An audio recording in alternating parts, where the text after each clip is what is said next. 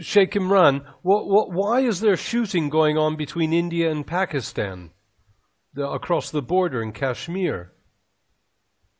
Bismillahir Rahmanir Rahim. Maurice, it's good to be talking with you again after some time.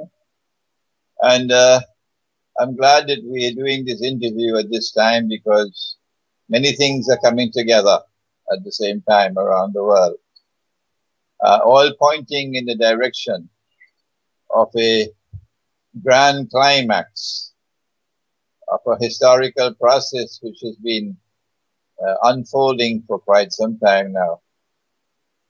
The micro analysis is important, but we can only understand micro analysis and be accurate in micro analysis if it is linked to and it conforms with an accurate macro analysis. And our macro analysis comes from our eschatology, as you know very well, Maurice. And the battle which is now going on in the world, the intellectual battle in politics, the intellectual battle in economics, the intellectual battle in monetary economics, is from our perspective going to be won by eschatology. And that is that there are those who want to rule the world in order that they be able to deliver to the state of Israel the status of ruling state in the world. And when they deliver that to Israel, then a man will emerge in Israel as the ruler of Israel, and who will declare in Jerusalem that he is the Messiah. But he would not be the Messiah. Our Prophet, Allah's blessings be upon him, Prophet Muhammad والسلام, said that he would be the false Messiah. The subject of the Messiah and the return of the Messiah, the son of Mary, and the false Messiah, all of this belongs to eschatology. Secular scholarship is not willing, is adamant, not entering into the field of eschatology. That is the choice of secular scholarship. But we, from the viewpoint of eschatology, we will not allow them to get away. We are demonstrating that when we apply eschatology to our political analysis, our economic analysis, our monetary analysis, not only can we explain the past more accurately, better, more convincingly, but more importantly, we are the ones who can anticipate what's coming.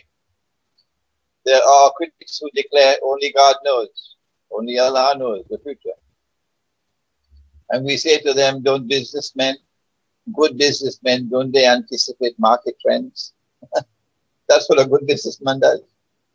If a good businessman could study the market and anticipate in which way the market is going, why can't we do the same thing with history? So we dismiss those pathetic critics who all that they have to do is to say only God knows the future. We say to them, why don't you leave us alone? Why don't you leave us alone? There are many who are interested in our analysis. There are many who are interested in our eschatology. So kindly leave us alone. We don't have time for you. It is in the perspective of that eschatological analysis of events unfolding in the world and about to unfold that we could look at Pakistan. That when the British were about to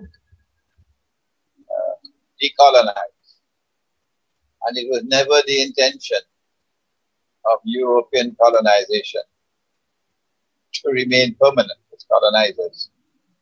No. The purpose of European colonization was to dismantle existing political and economic and monetary institutions, educational institutions, and replace them with institutions manufactured in Europe. And then you decolonize. So you can then continue to rule that society and influence that society by proxy. So from the time the British decided to withdraw from India, the battle began. So what's going to be the post-colonial subcontinent? And Pakistan came into being as a victory for Europe. Pakistan is a victory for Europe because what should have occurred upon decolonization was that the Muslims in India would recognize that there is no such thing as Islamic imperialism, and that Muslim rule over India for so many hundreds of years was in fact Islamic imperialism. It should have been denounced by sensible Muslims. An apology should have been extended to the Hindus of India for that Islamic imperialism. And an effort should have been made to work out a relationship with Hindu India. That all that the Muslims are asking for in a post-colonial India, all that we are asking for, nothing else, is our freedom to remain Muslims, to live as Muslims, in accordance with the way of life of Islam. That's all we're asking for, nothing else. And if that had been offered to the Hindus, then India would have become an independent state, but with the Muslims having their freedom to live as Muslims. That's not what the British wanted. No.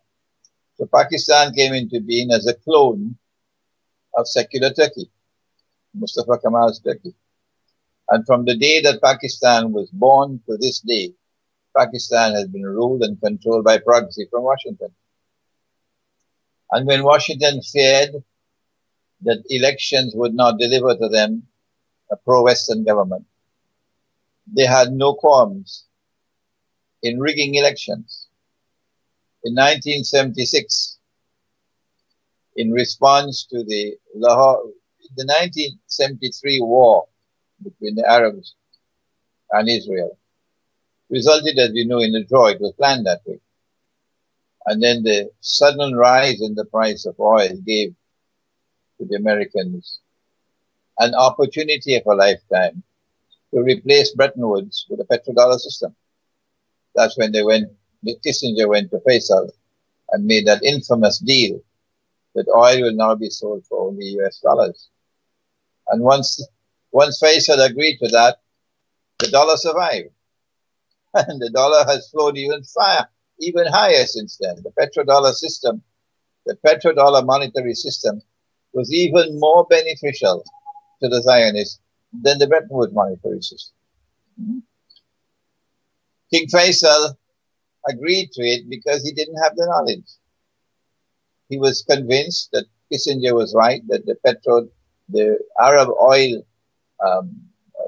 the money then from the sale of oil would rise spectacularly. It did rise spectacularly. The income came tremendously more than it was before. From the start of the war in 1973, when oil was at $40 a barrel, it rose to 160, a 400% rise in the price of oil. And the Arabs who were getting $3 a barrel were now getting $12 a barrel. And Kissinger was able to convince Faisal that this $12 a barrel is peanuts for what you will be getting. Kissinger was right. And Faisal bought it.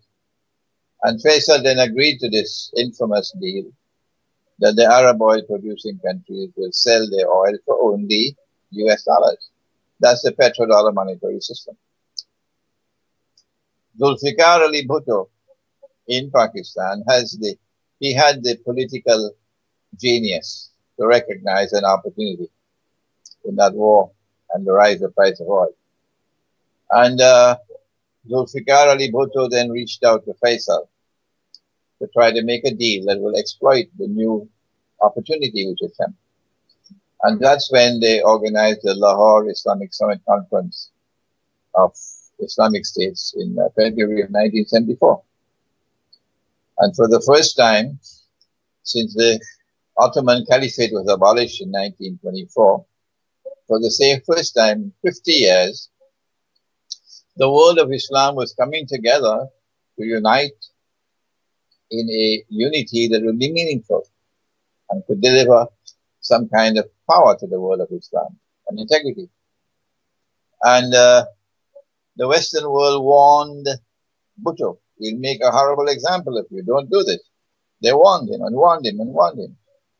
And to his credit, Zulfikar Bhutto never stepped down, never backed down.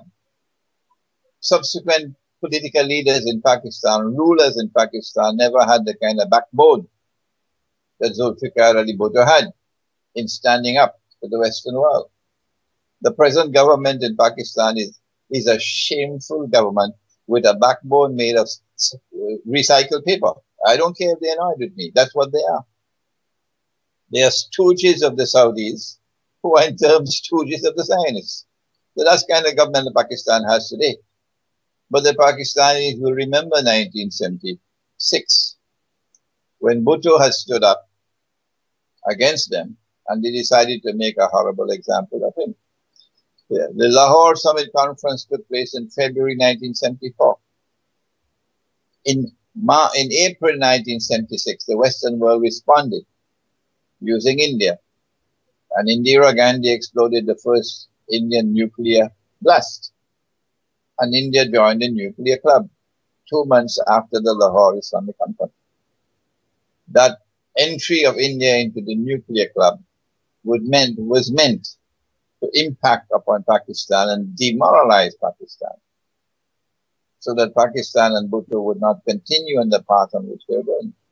This is the kind of leadership that Pakistan wanted.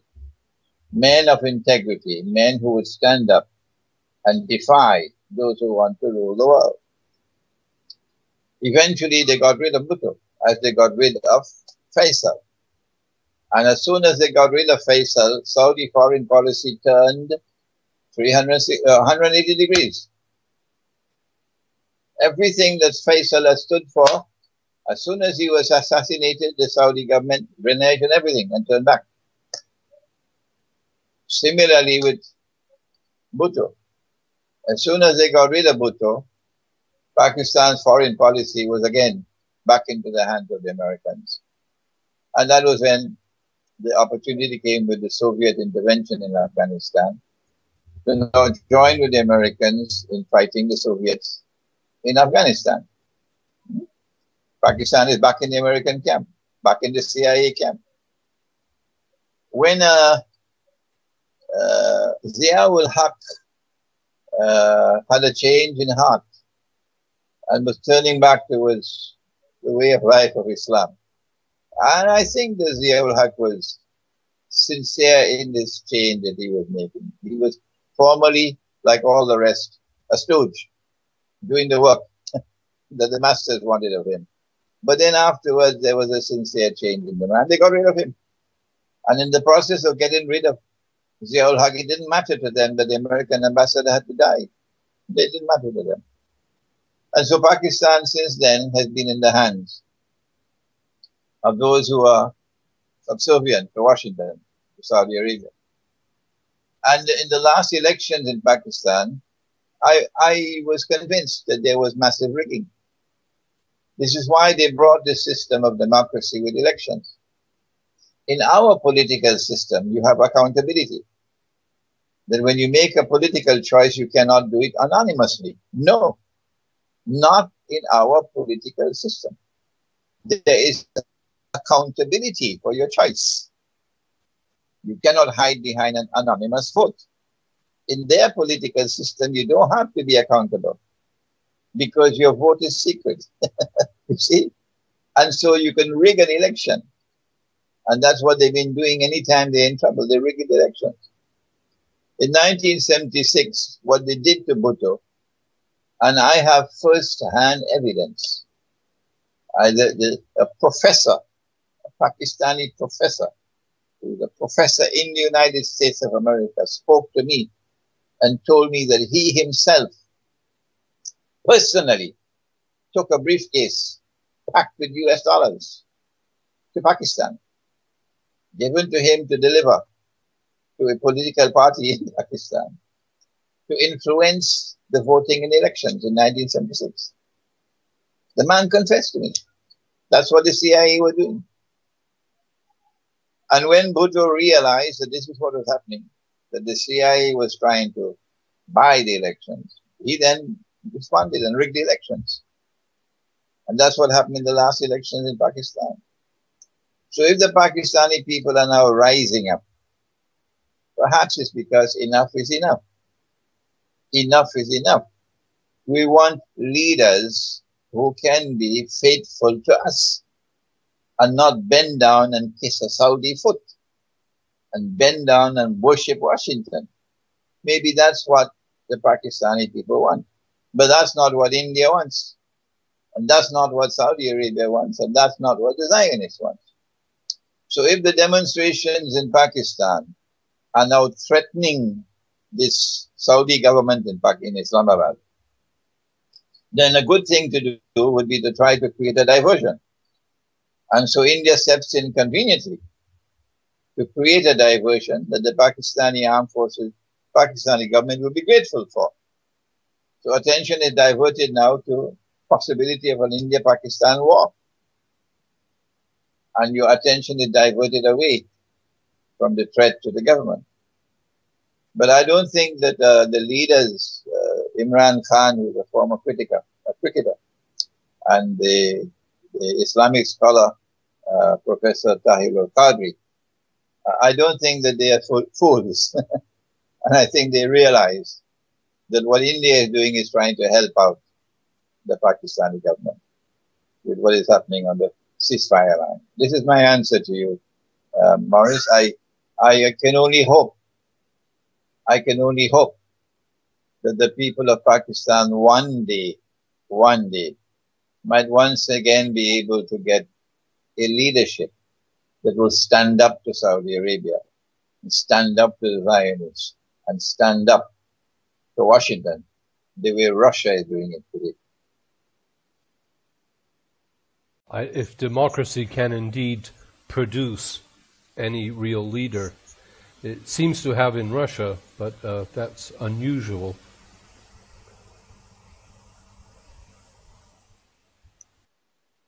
They did try to buy the Russian election, didn't they? But they didn't succeed. I think what is happening in Russia is that we're seeing the return of the Russian people to their roots. They are an intensely spiritual people, unlike Western Europe. They're grounded in spirituality, in mysticism. And the Orthodox Christian Church wields far more influence amongst the Russian people than the Roman Catholic Church or the Protestant Church wields in Western Europe. So despite 60, 70, 80 years of atheist, communist Soviet rule and Zionist created Soviet rule, and 60, 70, 80 years of persecution of the Orthodox Christian Church, or what the Quran refers to as Rome, Christianity, Orthodox Christianity has survived. And it is returning now to Russia. And one of the most visible evidence of that return of the Christian Church, the Orthodox Christian Church as the foundation of Russian society, is Russia's rejection of any kind of compromise on gay marriages, homosexuality. It is a part of Western civilization today, and Russia is not a part of Western civilization, not at all.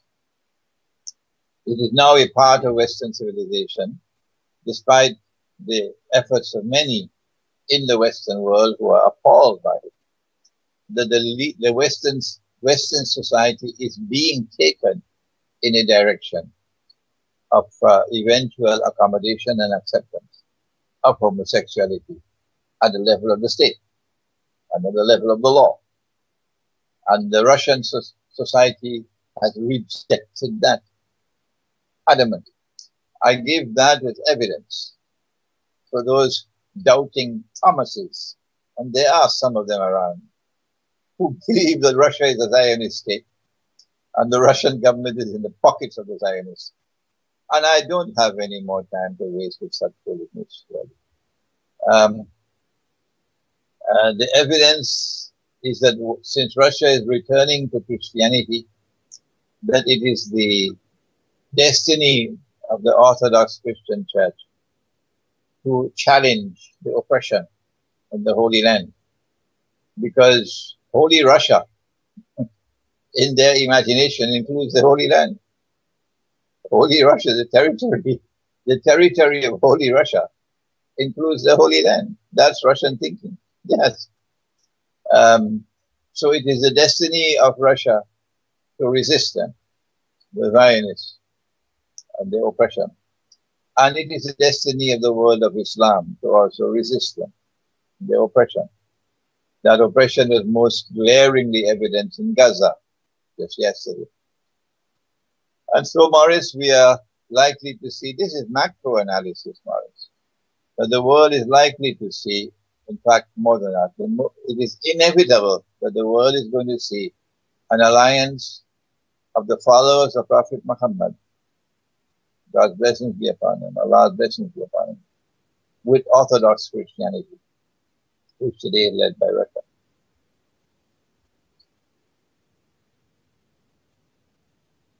Russia has taken a strange stance in Egypt by backing Sisi and essentially going against the Muslim Brotherhood, which was Islam, political Islam.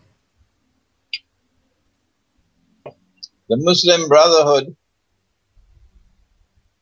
may have in its ranks, or must surely have in its ranks, people with sincere love for Islam. But that is no excuse for wrong policies.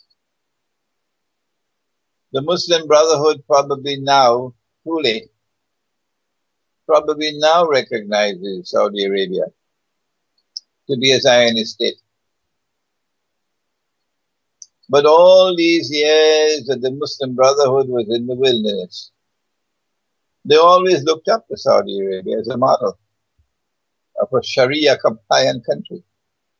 This short-sightedness on the leadership of the Brotherhood, the Muslim Brotherhood, made them vulnerable to be taken for a ride by Hillary Clinton, to make a deal with Washington. Yes, that's what they did. And then the short-sightedness was even further when they got on board the bandwagon, the Saudi bandwagon, and the Qatari bandwagon, to open the doors of Egypt for so-called warriors to go and fight in Syria. Yeah, condemning the Syrian government and supporting the insurrection to overthrow the Syrian government. That was the Brotherhood. The foolishness and the mistakes and the misguidance of that government was so great that I'm grateful that they're out of power. Their last mistake was their biggest mistake of all. The Prophet Muhammad, Allah's blessings be upon him, used a constitution to unite a people as a polity. He did that when he migrated from Mecca to Medina. And in Medina, he found so many Jewish tribes, some of which were at war with each other, and so many pagan Arab tribes, some of which were at war with each other. And over 7 months of painstaking negotiations, he was able to weld together and bring together all of these tribes in a political unity on the basis of a constitution, the Constitution of Medina. And it gave to each of these units of the state political equality with all other units. It preserved the rights and interests of each unit of the state.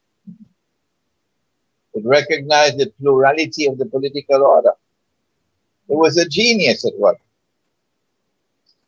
But the Morsi government and the Ikhwan al-Muslimun just will not listen to others. No. They have their ears blocked. They don't listen to anybody else. They are the only custodians of the truth. And so they went ahead with a constitution in Egypt. And when the Christians of Egypt would not agree, and the secular forces in Egypt would not agree, they decided to go alone. And stupidly, this is a harsh word, stupidly, proceeded to a referendum on the constitution and to enact the constitution. Instead of uniting Egypt, the constitution divided Egypt as Egypt had never been divided before. Once the Egyptian armed forces saw an opportunity, this is called political opportunism. They took over the country.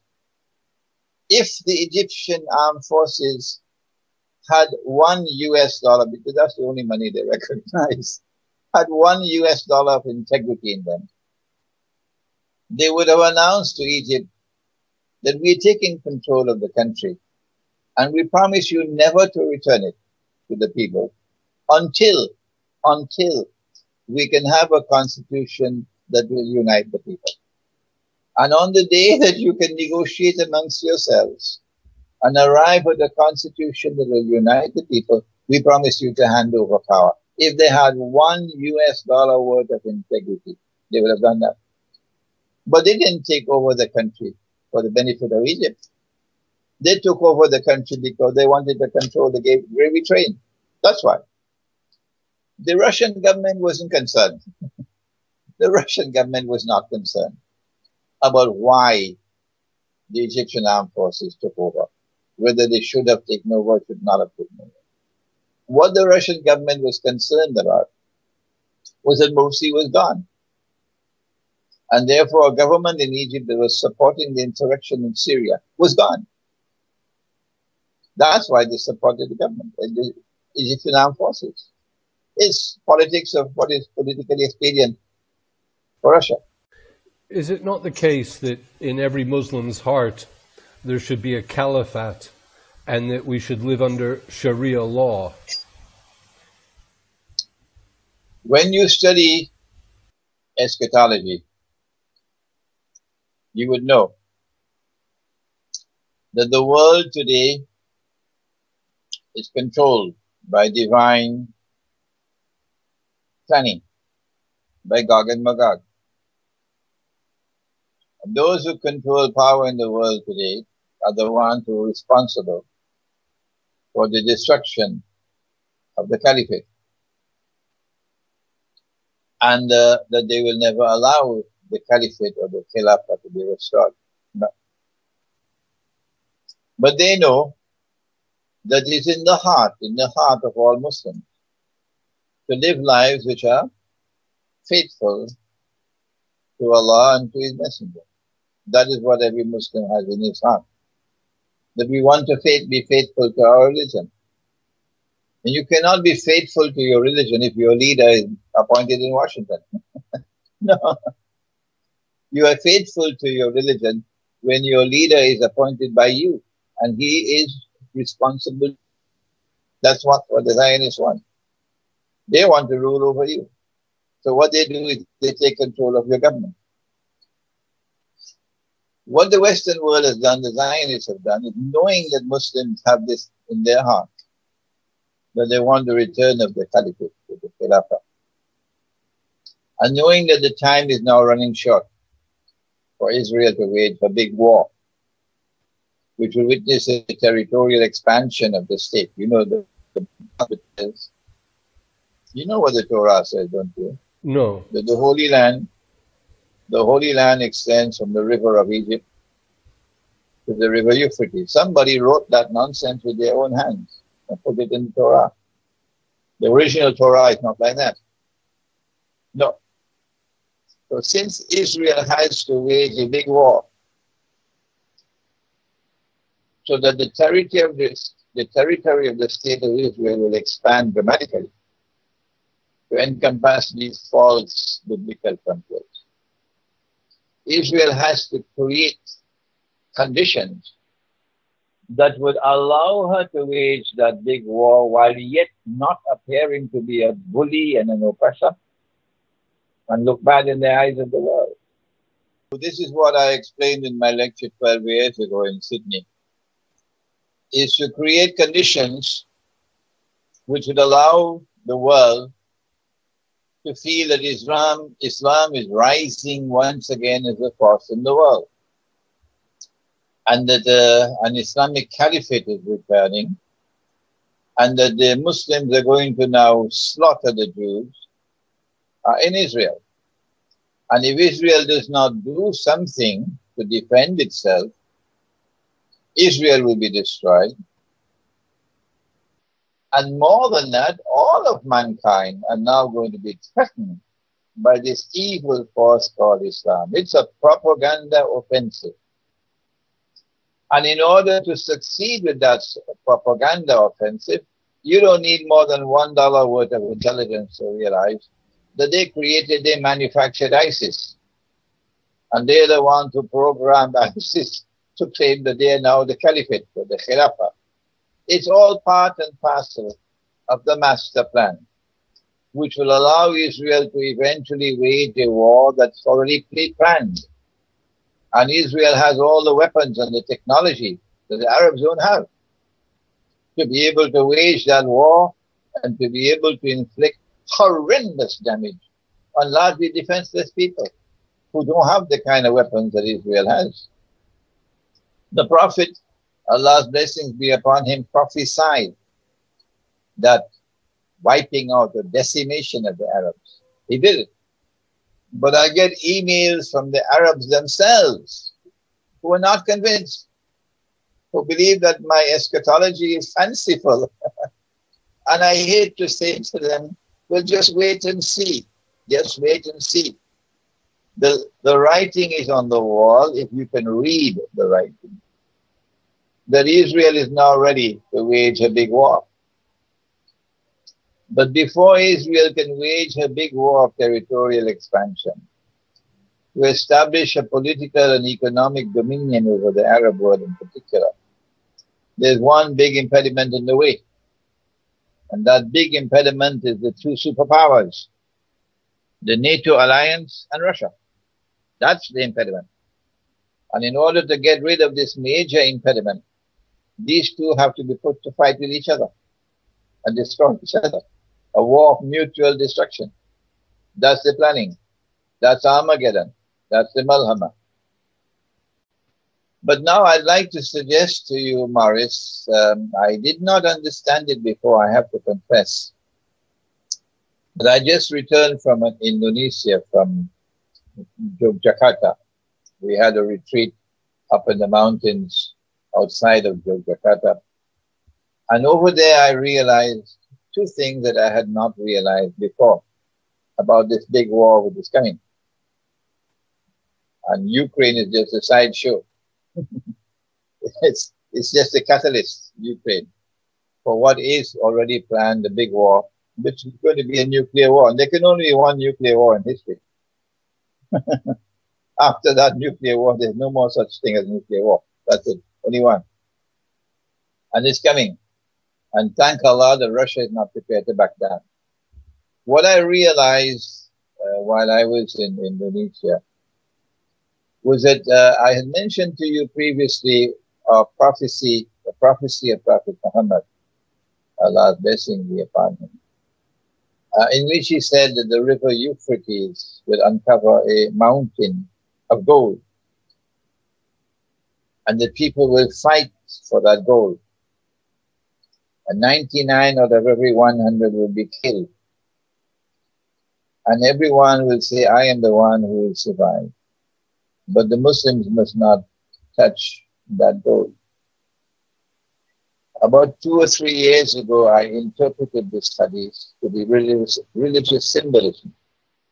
And I said that the mountain of gold is actually an ocean of oil underneath the river. And that ocean of oil is one day destined to function as gold. And that's what happened in 1973 when Kissinger made the agreement with Faisal.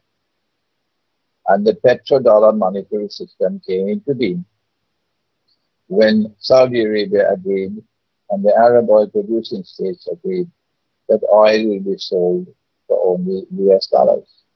The petrodollar monetary system came into being. And so the mountain of gold actually represents the petrodollar monetary system. And when the fight begins over the petrodollar monetary system, it will be the nuclear war because 99 out of every 100 will be killed. So I realized for the first time last month that the Malhama or Armageddon will actually be a war for the survival of the petrodollar monetary system.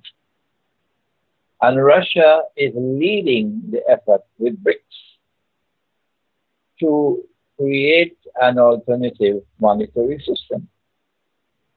And so what we are seeing now is a struggle by the Western world, the Zionist-controlled Western world, a struggle which will end in nuclear war to preserve their bogus and fraudulent petrodollar monetary system. The new thing I also learned is that petrodollar monetary system will not through the big war that's coming. No, because Israel will survive that big war with large stocks of gold, in fact, and with the capacity to still impose its political and military and economic dominion over the Arabs. But then how will the petrodollar monetary system and the bogus monetary system that emerges under Israeli rule, how is it going to be challenged? Who will challenge it? The answer is, and I just realized this last month, our prophet has also made another prophecy. And I quoted this prophecy some 20 years ago in my book entitled One Jamaat, One Amir, that in the end time, the earth will vomit from its liver columns of gold and silver. I knew this 20 years ago, but I never understood how the vomiting will take place until I went to Indonesia earlier this month, not last month. And while I was in that retreat in Indonesia, someone mentioned that Indonesia has a lot of active volcanoes. And in the island of Java, you'll find many Indonesians who are constantly digging for gold because the gold comes out from the volcanoes. And then it clicked, Maurice, it clicked. That is what the prophet is talking about. That the gold is going to come out, the vomiting would be the volcanoes. So where will this take place? Obviously, it'll have to take place in a part of the world where there are active volcanoes. And that will be a part of which Zionists do not have control. The only part of the world which qualifies is Indonesia. There are so many active volcanoes from Sumatra all the way down to the end that they actually call it a ring of fire. So the collapse of the monetary system will come when by divine providence, huge amounts of gold will come into the world which are not under the control of the Zionists.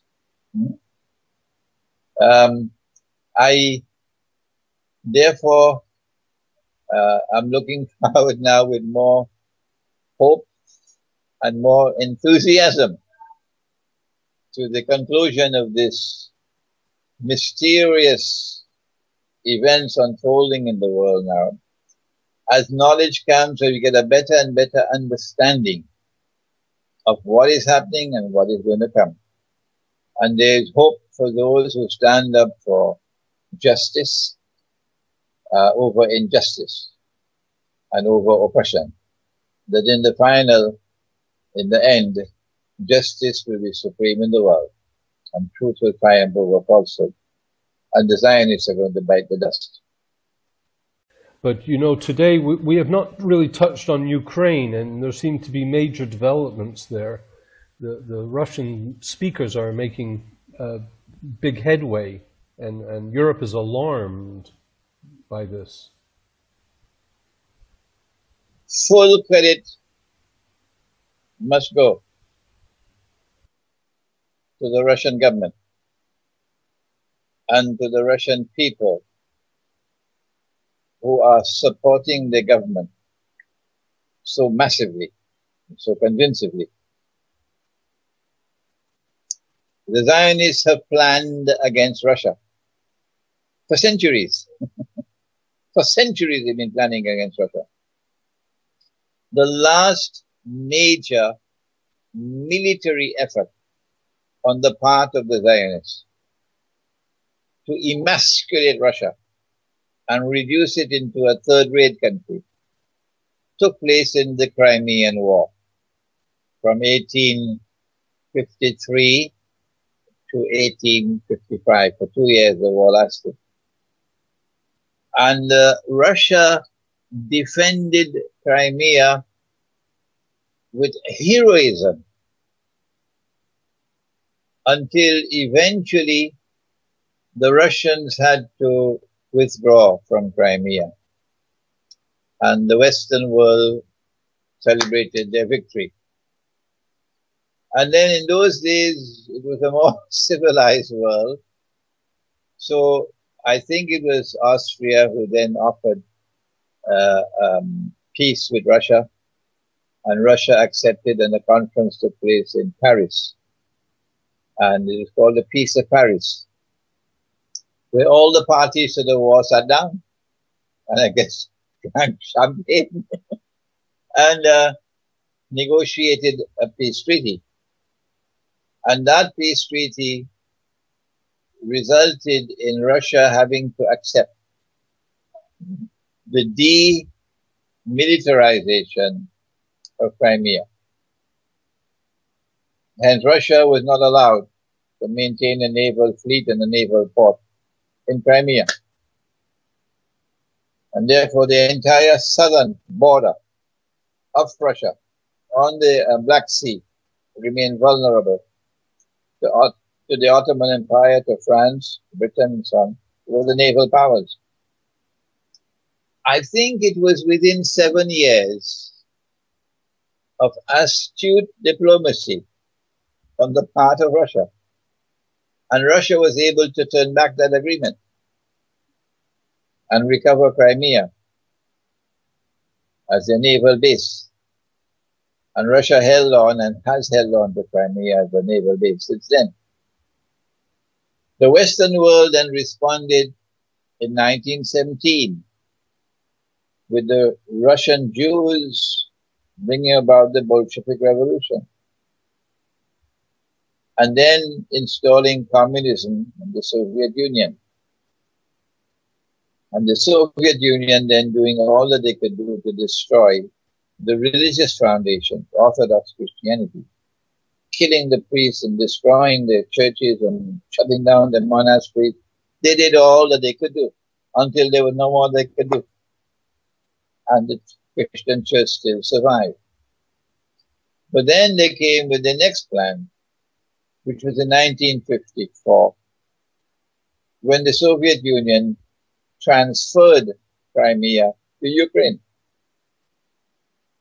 Ukraine was a Soviet republic. And the Soviet Union transferred the territory of Crimea to Ukraine from Russia without the permission of the Russian people, without consultations with Russia, without the permission of the people of Crimea, without consultations with them. Why? did the Soviet Union do that? Answer, there is only one honest answer. Only one honest answer. That the Soviet Union was acting on behalf of the Zionists. That's why the Soviet Union did it. After transferring Crimea to Ukraine, the next step in the ladder would be to eventually dismantle the Soviet Union, which they did in the 1980s, so that Ukraine will emerge as an independent state, which it did. And then the next step after that would be to try to get a pro-Western government in Ukraine, which they did with their street demonstrations, and then get Ukraine to become a member of NATO. And then Ukraine will tell Russia, get out of Crimea. We don't want you there. So what they could not do in the Crimean War, because Russia was able to rescind the Treaty of Paris within 7 years, they will now do through an independent Ukraine. It is to the credit of the Putin-led government in Russia, to their credit, that they were able to anticipate what was happening, because the demonstrations were going on for months in Ukraine, and they acted with great speed, brilliance, in doing what they did with Crimea. Within 2 weeks, the Western world was speechless. They were immobilized, politically immobilized. There was nothing they could do. And Russia took Crimea before their very eyes. This is, in my opinion, the most significant setback that the Zionist movement has ever experienced since its creation in 1897. The loss of Crimea to Russia. The reason why they don't want Russia to have Crimea is because they don't want a Russian fleet, naval fleet, to threaten Israel. That's why. It's all eschatology. And now they're provoking Russia in Ukraine, because in addition to the problem of the Russian fleet in Crimea, there is now the new threat because of BRICS. Russia, as I mentioned earlier, Russia is leading the way to create an alternative to the petrodollar monetary system. And if Russia succeeds, that's goodbye to Western dominance over the world. Okay? So you have to provoke Russia to eventually lead to a war with Russia that would provide an opportunity for the petrodollar monetary system to survive. The Russians have already won over Crimea, and they are showing great skill, brilliance in Ukraine. They allow the Ukrainian army to kill more than 2,000 Russian-speaking people in eastern Ukraine. Kill. An army killing its own people. More than 2,000. If this had occurred in any other part of the world, the Western world would have been crying at the top of their voices, shouting, screaming. This is oppression. This is genocide. This is this and this is that, and calling for the United Nations, calling for intervention, all kind of things, no-fly zone or whatever. The way Canada is now barking like a dog over Ukraine, that's how they were barking like dogs over other parts of the world, Libya and Syria and so on. But Russia did not intervene. Russia held her hand so that the world would see the eastern Ukrainian people fighting for freedom from oppression, to see them back to the wall and they're being killed by a superior force. Russia acted with great skill and brilliance in waiting and biding its time. And then Russia pulled off another stunt which was absolutely beautiful. The humanitarian convoy. They love it, the Western world, these hypocrites. That we don't have to get a permission of a government to send in a humanitarian convoy. No, we don't need your permission. Human rights prevail over rights of the state. Well, I lived to see the day when Russia did the same thing. And Russia said, well, we don't need the Ukrainian government permission. We asked for it, we didn't get it. We're moving in. We're going to do what you did in Syria. It was brilliant. And once we do it the first time, we could do it any more time we want. The Western world is not prepared to respond militarily over an issue where they would lose public opinion.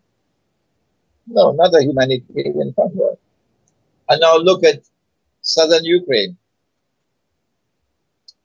In order to divert the fighting from that area where the Ukrainian army is gaining the upper hand, what they did was to open another front on the south, which potentially leads of greater strategic danger to Ukraine, because it opens a land route between Russia and Crimea. And once Russia takes that land route, there's no way that Ukraine can ever get it back. Ukraine will then become a landlocked country. So this was a brilliant move. And when the Western world, again with their typical hypocrisy,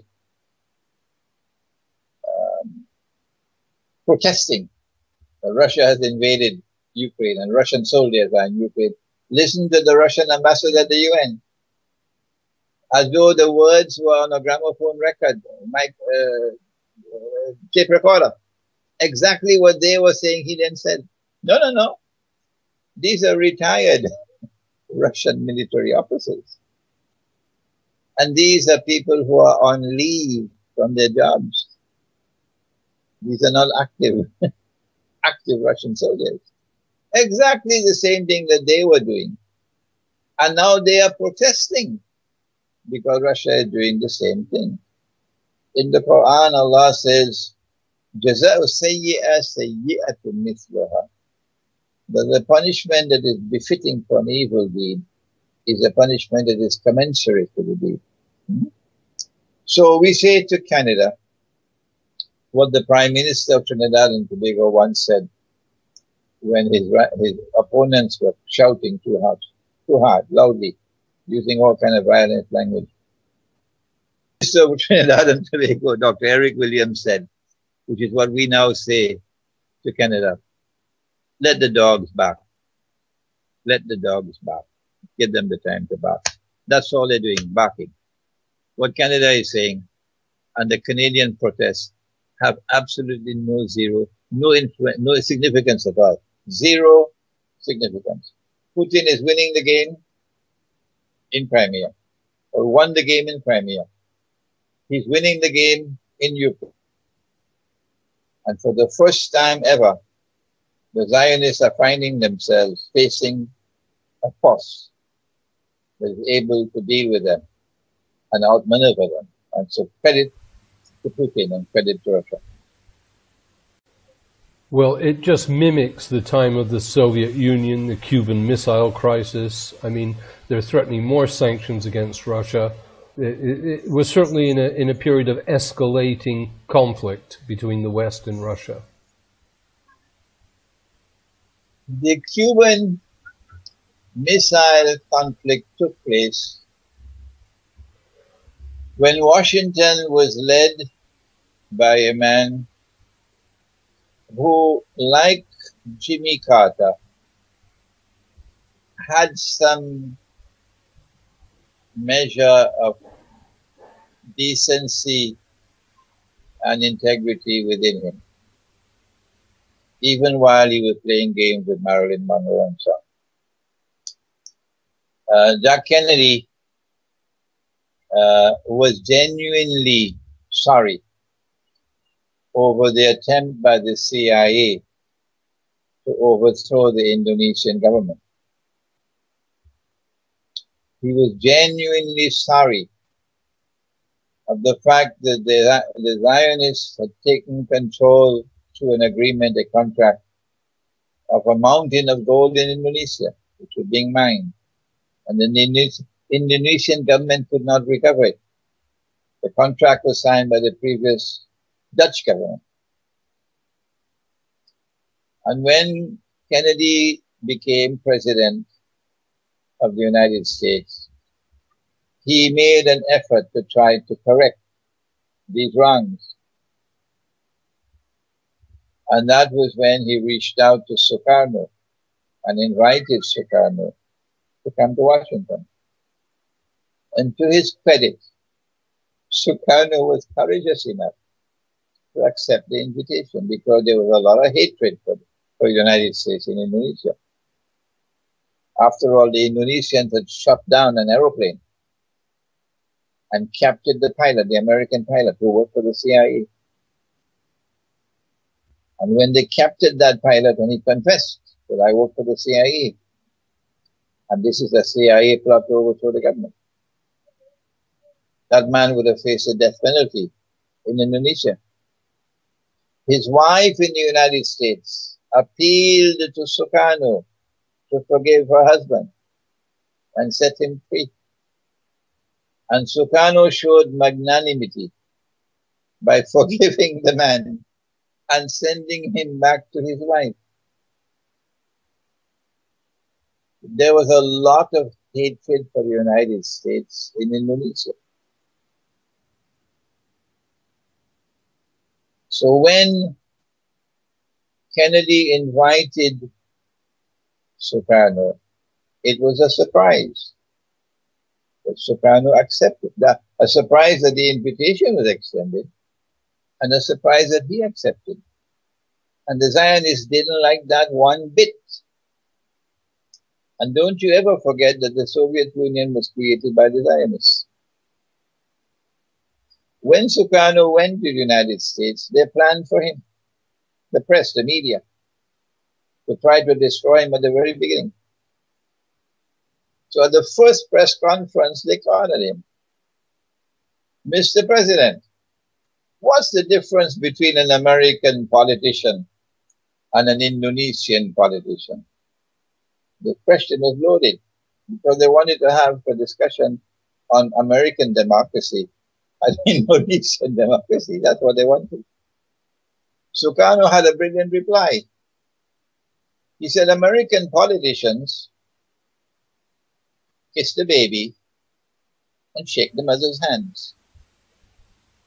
Indonesian politicians shake the baby's hand and kiss the mother's. The Zionist press was appalled because there was no way they could respond to this man. The rest of America was laughing. The rest of America loved him.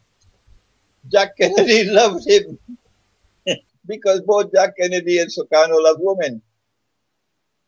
And he didn't have any problem for the rest of his talk. Jack Kennedy supported Sukarno for Indonesia to recover control of the gold, the mining of gold. The Zionists didn't like that. And so when Kennedy was assassinated, and thank Allah that we now have a confession from Jackie Kennedy herself, Jacqueline Kennedy, that she says, I suspect Lyndon Johnson to be the man who was a part and parcel of the assassination of my husband. She just said that. It just came out. As soon as Kennedy was assassinated, what's the first thing that Johnson did? The very first thing that Johnson did was to reverse American policies on Indonesia. That's what the first thing. The Cuban Missile Crisis has to be understood in the context of a Zionist world order, which is becoming increasingly... Indonesia is the most populous Muslim country in the world, is that right? After the world of Islam had been broken up into bits and pieces, then one of the pieces is Indonesia, and it's the biggest of the pieces. Instead of saying it's the biggest Muslim country in the world, you could say out of the many pieces that now exist, this is the biggest piece. Yeah, this is the biggest piece, yeah. Okay, we were talking about Indonesia and the United States, Indonesia and the Zionists in the context of the Cuban Missile Crisis, to get a better handle on Kennedy, and to go behind the scenes to try to discern the story which has never as yet been told, in respect of the confrontation between the Soviet Union and the United States over Cuba. That story has never yet been told, and I don't think that I myself totally understand it, but I have some inklings of what it could be, the inner story. Yeah. Now, when one of the reasons why they so badly wanted Sukarno, that they eventually had to pull off that stunt with Suharto, who was a junior military officer, and they had to slaughter 5, I think, Indonesian generals of the armed forces. 5 of them were killed in order for Suharto to take over the country. And the other one jumped out of the window and saved Nasution. And then Suharto proceeded to rule over Indonesia on behalf of the Zionists for some 30 years until his time was up. But one of the reasons why they so badly wanted Sukarno, I never knew it, was that when Indonesia became independent of the Dutch, Sukarno called in some of the scholars of Islam to talk to them about the Indonesian money.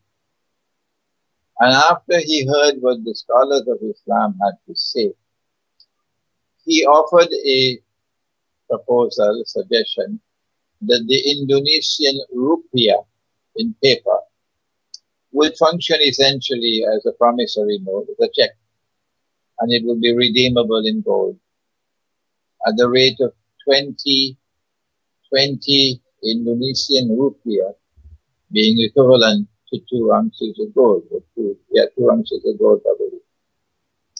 A scholar, an Indonesian scholar, wrote a book on the gold dinar and the silver dirham in the context of Indonesia. And in that book, he documented this information from direct sources, that this was what Sukarno wanted. But this is not what the Zionists wanted. No. They wanted a monetary system that could be disengaged from gold. And that's why the Articles of Agreement of the International Monetary Fund, which was, I think, in 1945, 45, prohibited the use of gold as money. Yeah. So this is yet one more reason why the Zionists and the CIA were gunning for Sukarno and Indonesia. Now, what is the untold story behind the Cuban Missile Crisis? I am sure one day it will come out. But I'm sure that what we know of as the official story of 2 combatants who are in mortal combat with each other, and it could have come about to a nuclear war. That could have happened, a nuclear war. I believe, Maurice, that there's more to it than meets the eye. I believe that the Cuban Missile Crisis may have offered an opportunity for those who wanted to get rid of Kennedy, to give him a battering in the cold, to make him unpopular. The fact that Kennedy was able to make a deal with the Soviet Union, and the Soviet Union agreed to withdraw her missiles from Cuba in exchange for an American withdrawal of missiles from Turkey. That agreement was never published. The world never knew about that agreement. All that the world knew was that the Soviet Union had agreed to withdraw her missiles from Turkey, from Cuba. That Kennedy was able to save himself from a lynching from American people. I hope that one day that story will come out.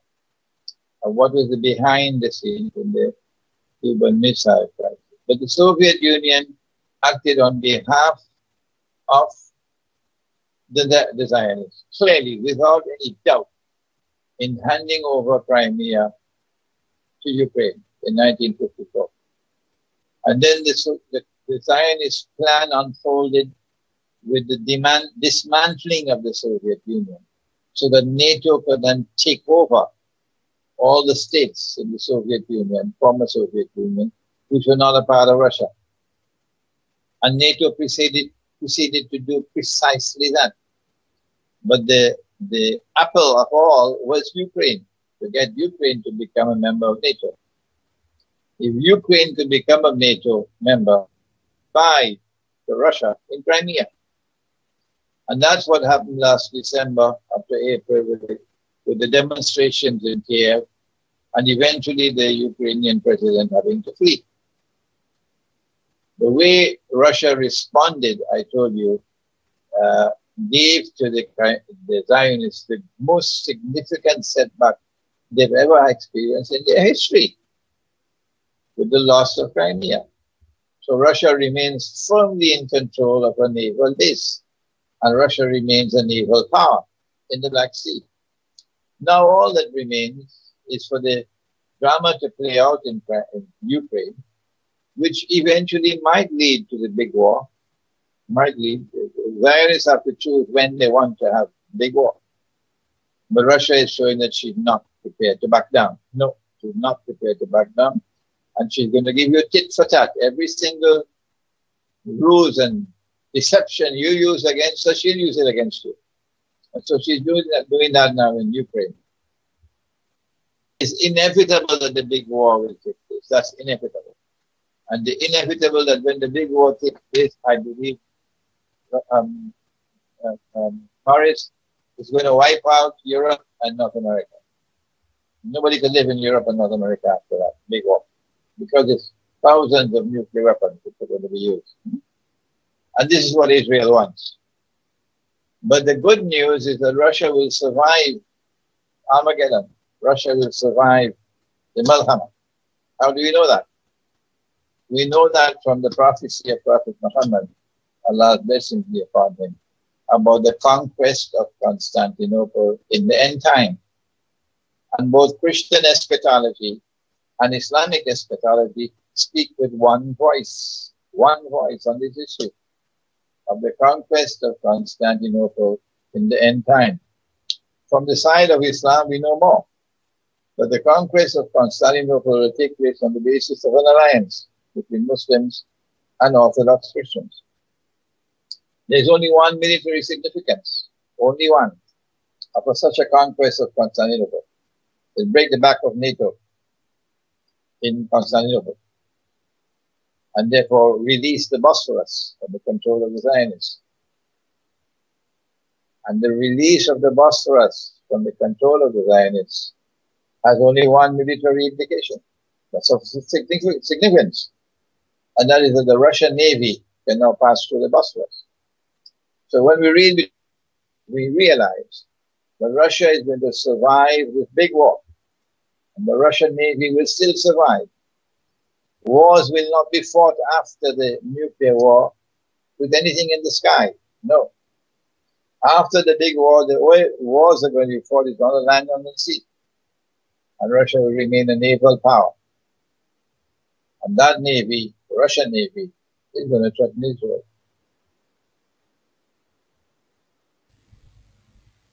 Quite an education, and an amazing parallel with the Cuban Missile Crisis and what is happening today with Ukraine. I mean, NATO would gladly put missiles in Ukraine. In the case of the Cuban Missile Crisis, Russia was still under the control of a Zionist-created Soviet Union. So the Zionists had control on both sides. But with Kennedy, that control is beginning to slip out of their hands. And we saw a dramatic example of that in Kennedy's relationship with Sukarno in Indonesia. The story of Kennedy and Sukarno is still so sensitive that the man who wrote that book, let me show it to you. Hold on a minute. His name is Sheikh Al-Faroji. He's Indonesian. And this is his book. This is his book. Yeah. Sheikh Al-Faroji. It is not in English. It is in Indonesian. But he gave me a copy. This is the manuscript, not the published one. It's still being published. Manuscript form.